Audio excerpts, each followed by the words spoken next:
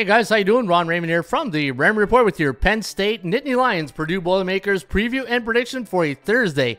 It is September 1st. Hope you have yourself a good start to your Thirsty Thursdays. As always, don't forget to subscribe to our channel by tapping that notification bell in the top right-hand corner. Before we get to your preview between the Nittany Lions and the Boilermakers, don't forget you can get the Raymond Report each and every day right here at atsstats.com.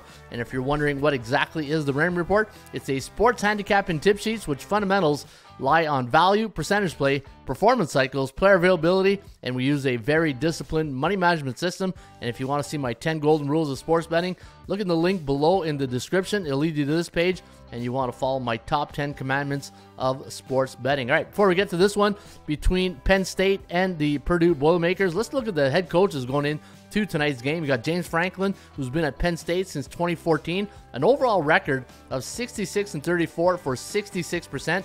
And then for the Purdue Boilermakers, you got Jeff Brom, who's been at Purdue since 2017, a 49 win percentage, but overall in his career, 59 win percentage in college football. So you got two good coaches going here tonight at Purdue, and you see Penn State coming into this one as a road favorite of 3.5. The over/under at 53.5. ATS forecast system play going to lean with the Penn State in this one, 29-24. The over/under landing on 54.08. And when you look at both starting quarterbacks for tonight's game, you got Aiden O'Connell going for Purdue. You got the returning veteran Sean Clifford for the Penn State Nittany Lions. In fact, when you look at Clifford's last year, he threw for over 3,000 yards. Same thing for O'Connell. So I think you're going to see a lot of offense in tonight's game. Now, looking at the line value, I got both these teams in the minus section right here. I got Purdue at minus 6.7, and you're getting dog money. So if you're looking for value, which is rule number 1 in the Raymond Report, I think it lies with Purdue. And you know what? I got a feeling that the public's going to be about 70% on Penn State.